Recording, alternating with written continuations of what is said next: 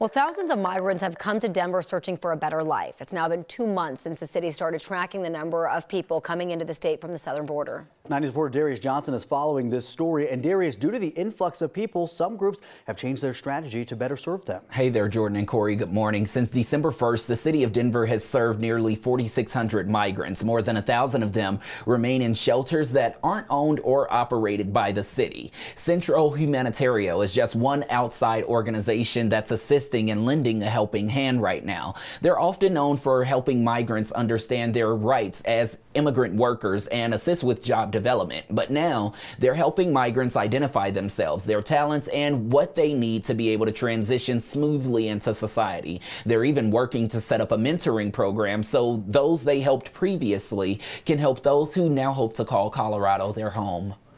And that was very meaningful for me because I knew when they hear not just from me, from our staff, but from real community members and institutions to say, you're welcome in Denver and we're gonna help you on whatever it is that we can do, that gives them hope and the understanding that they can do well and they can do more.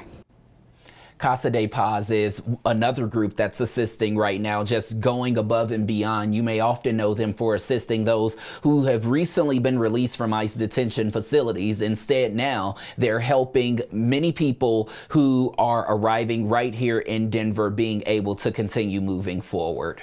Yeah, a lot of organizations and even individuals just coming together for the migrants that have arrived in the last couple months. Yeah, when you think about the numbers, you know, the city easily talked about how they had to lean on outside organizations because due to the influx of people who started to come here, they just didn't have enough resources. So as soon as they put out that call, everyone started responding, and you're able to see situations just like this. And we still have people regularly reaching out to us asking how they can help and what resources are needed at this time. All right, Darius Johnson reporting. Darius, thank you.